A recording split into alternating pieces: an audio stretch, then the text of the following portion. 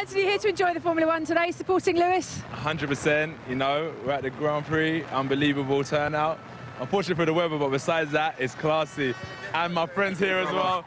Good to see you, man. Tinie. Legend. I'm suddenly popular with How you that. feeling? I'm feeling great, bro. Am I taking over the interview? Yeah, go for it. How are you feeling today? Who are you here to support today? I'm here to support Lewis Hamilton. There's How do only you think one. the race will go? I think he's going to win. God bless.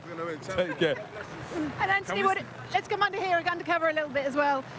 Anthony, your next fight, what are we're hearing all sorts. We're hearing Barry Hearn making some suggestions as well as maybe a fight before your mandatory defence in November. What are your thoughts? Well, no problem with that. I think I've got a slot for November, and then we've got 2017, which is going to be important. So whoever we fight in November has to be someone that's going to push us forward into 2017 and have to be a serious contender.